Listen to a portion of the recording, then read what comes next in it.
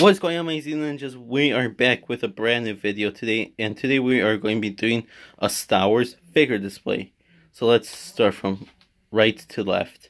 So here we just have Yoda on my shelf, just chilling there. Pretty cool.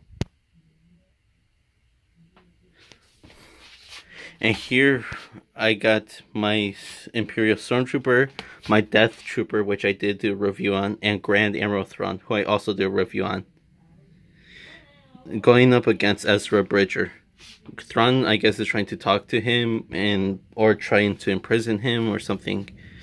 And Ezra's there trying to fight off the Death Trooper and my Stormtrooper. And the Death Trooper looks pretty damn cool. So yeah, this is kind of like a Star Wars Rebels shelf or little piece.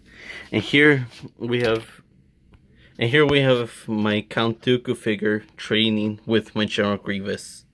Kind of like from the show Star Wars Clone Wars, the 2003 micro series one.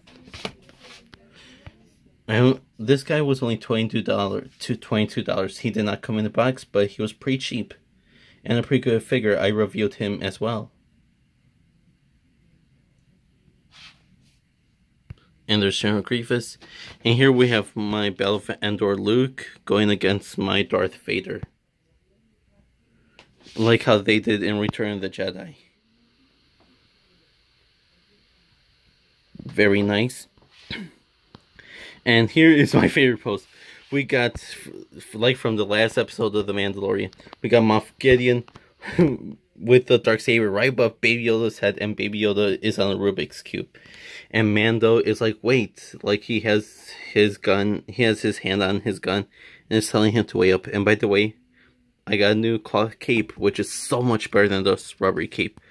I don't know how I'm going to replace that cape yet, or if I ever will, but that cape was a huge pain in the ass to peg in to his back. Watch my review on that, which is somewhere in my channel. But yeah, this is from The Mandalorian.